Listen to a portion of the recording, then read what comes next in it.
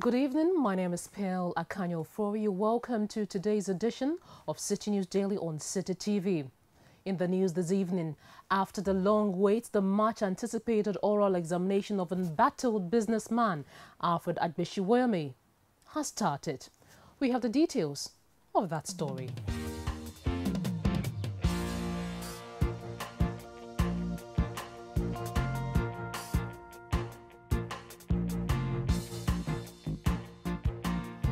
The oral examination of embattled businessman Alfred Woyome today started at Ghana's Apex Court.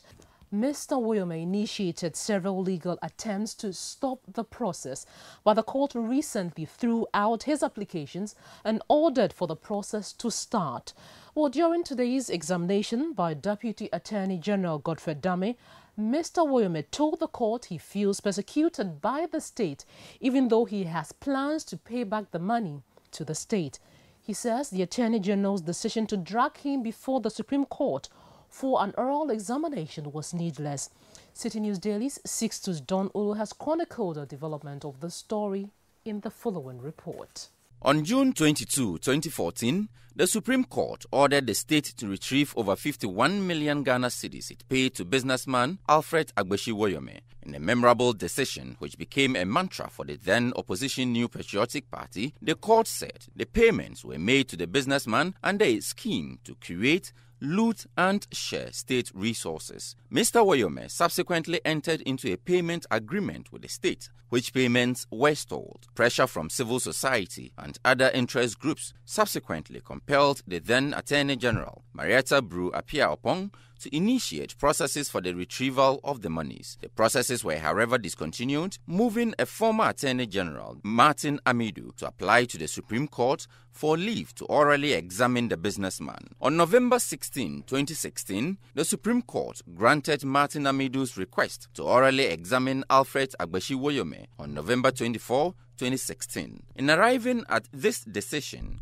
the court noted that no serious effort was being made by the appropriate institutions to retrieve the money, even though the amount was colossal. Following the change in government administration from the National Democratic Congress to the New Patriotic Party, Martin Amidu discontinued his efforts to orally examine the businessman. In doing so, Mr. Amidu said he was confident that the new administration would vigorously pursue the money. True to these convictions, the Attorney General's Department in June 2017 initiated processes to orally examine the businessman. In its application, the department said it would examine the means and capacity of Mr. Woyome to repay the money, and also seek to place a charge on some shares and properties of Mr. Woyome until such time that he is able to repay the over 51 million Ghana cedi judgment debt. For Citi News Daily, I am Sixtus Don Ulu. Now, Ghana's former Power Minister, Dr. Kwabena Donkor, had his home subjected to a thorough search by some personnel from the Criminal Investigations Department of the Ghana Police Service. He says the officers informed him that they were at his residence to retrieve documentation on the controversial AMERI power deal. Well, the John Mahama administration in 2015 agreed to rent 300 megawatts of emergency power from AMERI at the peak of the country's power crisis. The decision was taken when Mr. Donkor was Ghana's power minister. Now speaking to Citi News Daily, the former minister said the 2-hour raid was conducted after a search warrant from a circuit court implicating him for causing financial loss to the state was provided. Now today, more than 30 people were injured after a space van they were traveling on veered off the road and fell into a huge ditch near the Kwame Nkrumah Circle. The vehicle, which was carrying about 50 passengers, more than the stipulated number it should carry, was traveling from the Odoko-Kaneshi route to Circle. Now, eyewitnesses had to break the windscreen of the bus to rescue the trapped passengers. When Citi News Daily visited the scene, one of the eyewitnesses said the incident happened around 7:45 a.m. after the driver had dropped off a passenger at a bus stop near the State Transport Corporation. Today marks exactly 5 years since the passing of Ghana's former president, John Evans Atta Mills.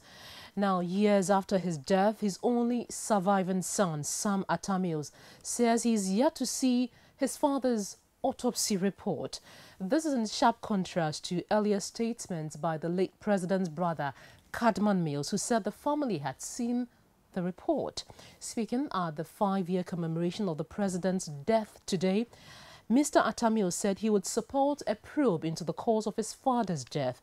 Now, the anniversary was marked by a wreath-laying ceremony at the Asumdwe Park in Accra. Meanwhile, a memorial lecture at the Atta Mills Law Faculty at the Ghana Institute of Management and Professional Studies is expected to be delivered on Thursday by the former UK House of Lords member, Paul Boateng. Now, patrons of the maiden edition of Citi FM's holiday trip to Mauritius and Johannesburg, dubbed the Big July Getaway, have arrived in Mauritius to begin a 4-day exciting tour experience. Now, the 40 participants left Ghana on Sunday. Now, while in Mauritius and South Africa, they'll visit some amazing tourist sites. Now, patrons of the Big July Getaway will return to Ghana on July 30. That does it for today's edition of Citi News Daily on Citi TV. My name is Akanya, Ofori. Thanks so much for watching. Second Image International admissions in progress. Courses available include hairdressing, beauty therapy and fashion. Call us on 0243 331 999. Evening and weekend classes are also available.